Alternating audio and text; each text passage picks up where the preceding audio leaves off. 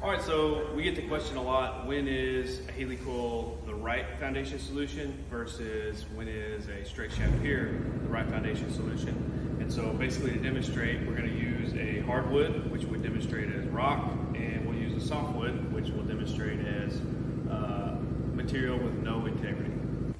All right, so this is just a treated board. I'm going to use a nail in demonstration of being a straight shaft pier. So this would be considered material with no integrity, so you can put a straight shaft in it,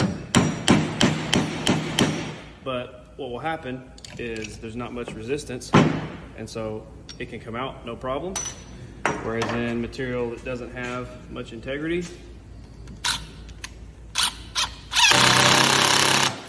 put a helicoil in it, try and get that out,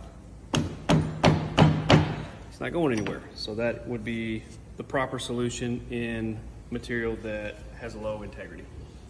So here we're going to use a hardwood as a representation of rock, and our screw is going to be a helicoil. And so when you try and take a helicoil and screw it into rock to shore up your foundation, it just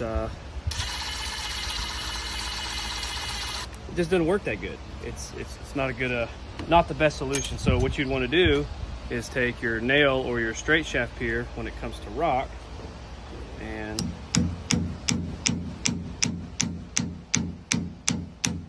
get that firmly planted. And I don't have it in a vise, so I can't demonstrate like I could in the other one, but pulling the nail or pulling a straight shaft pier out of rock, there's a ton of resistance, and it's load-bearing soil. So, you know, the wise man built this house on the rock. A straight shaft pier is going to be a greater solution in load-bearing soil or rock than a helicoil, whereas a helicoil is the go-to solution if the material does not have any integrity.